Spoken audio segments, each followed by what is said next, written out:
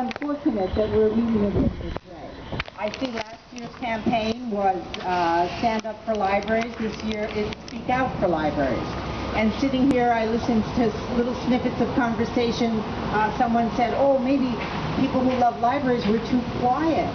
I encourage you to be very, very loud, because the mayor will listen to your voices. I know that there are postcard campaigns, petitions going around.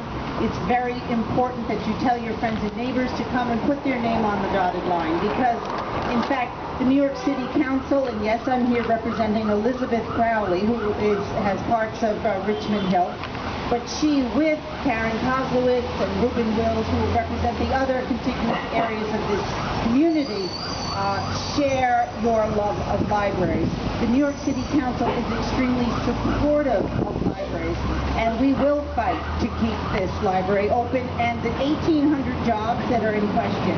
And one thing that I think the public may not be aware of is that many of these jobs are your neighbors. I mean, you don't travel in from New Jersey to be in the Queensborough Public Library system. You live here. And these are our community jobs. This is our community cultural center. When you look at the little bulletin board, this is where we come for movies. The students come for after-school programs. There are weaving or endless crafts items. This is the community center, and to have it closed more hours every year, we see the cutback.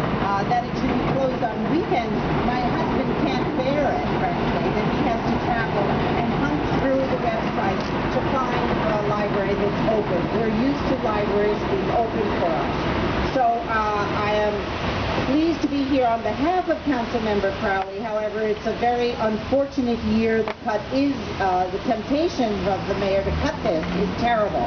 So we're out there, we're fighting among all the, with all the other budget priorities. The Queens Library is a priority. And come and sign and yell and make those phone calls. We need your help to win this battle. Thank you.